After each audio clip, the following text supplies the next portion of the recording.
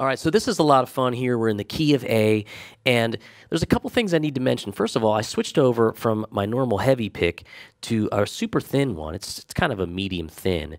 I do that a lot on acoustic guitar depending on what I'm playing, because I wanted not only pick sound, but I wanted it to feel good when I'm doing that kind of thing. I didn't want it to be too heavy. I wanted some flex in it. So that's kind of a cool tip too. Have a bunch of different picks on hand. Generally I play this type of shape, but I use the blunt side of it. That's kind of my favorite thing. So let's start with that first little lick that we play here, this chord shape. So it's over the first chord, which is A.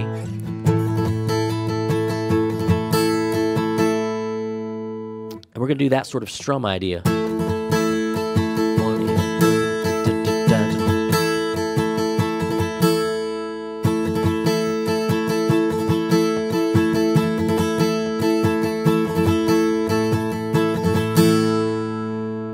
The next chord is A with C sharp in the bass, and what's really great is that the bass player is walking up and creating that tension. So when he plays that C sharp, that kind of idea still sounds really good against it because he's just moving up to the third. Okay, one other thing I like to do is move the pinky into it.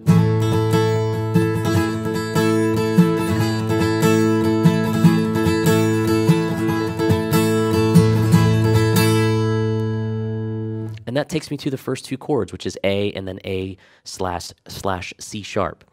Then we go to a D chord, and I make this D triad right here, but I play the open fifth string with it. And if I get the open E too, that's all right. So far we have this. Now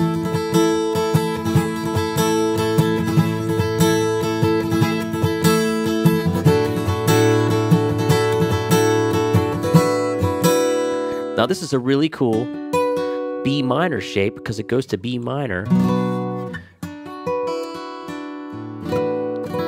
And I'm just sort of forcing that chord against those open strings. I'm just jamming it in there, and I think it works. Because really what we're after is this sound. But I love playing acoustic guitar like this because it really has a lot of stuff. There's a lot of notes flying around. It's not going to be there for very long, and it's going to sound really cool while you're doing it. So it goes from here to this D shape, to the B minor. So then I'm going to go back to my original chord here, this little A, and I'm going to play a little walking melody line down. Do it one more time.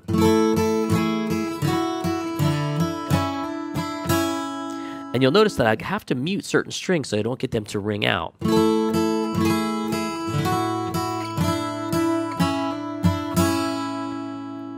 So it walks down from this A chord and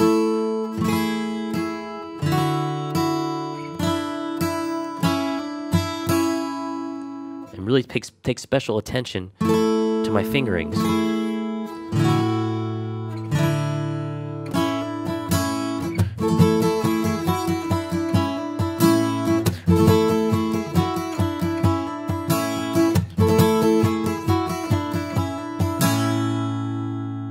When you nail that, you can hear that low A is ringing right with that A chord.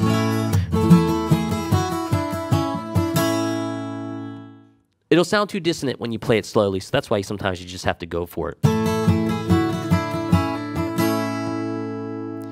So when I end that part, now I go, and I'm doing my thirds now. Now we're up on the third and fourth strings.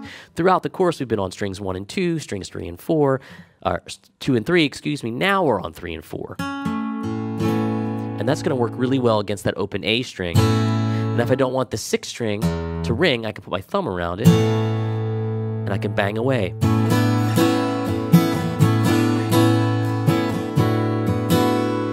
And here's the walk up. A, minor third off the B, minor third off the C sharp. But you hear how majory that sounds? It's because the C sharp and the E are both in an A chord.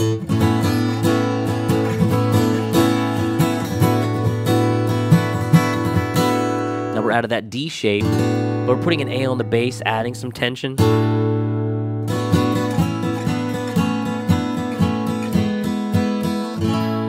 And we walk it down from there, from the D, C sharp, B, A, G sharp. It all just works so well.